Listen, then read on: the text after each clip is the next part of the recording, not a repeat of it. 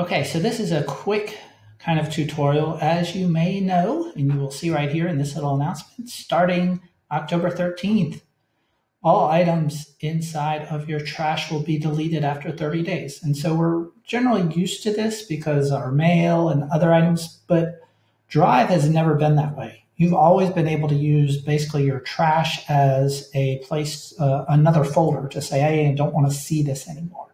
So make sure you do know that now anything you place in trash will only be there for 30 days. And so now you have to kind of think a little bit longer about, hey, if I'm putting in the trash, do I really want it deleted? Or are you unsure? Maybe you should create another folder if there are things that, hey, I'm not sure I want to trash this.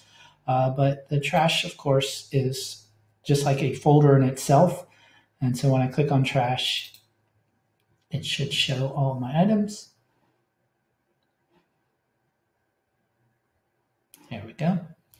And you can see I have things from the month earlier. It kind of organizes how I have things in there.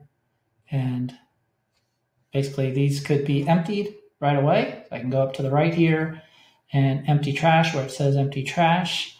I can also trash from my shared drives too if I have any of those and open those up. But that's just a new thing that's going to be happening. So just make sure you're aware that you can trash those items. And then also when you trash them, know that they're only there for 30 days. So that might get rid of some of your storage capacity here because you might not be using as much because things are going to be emptied from that trash. So that's it.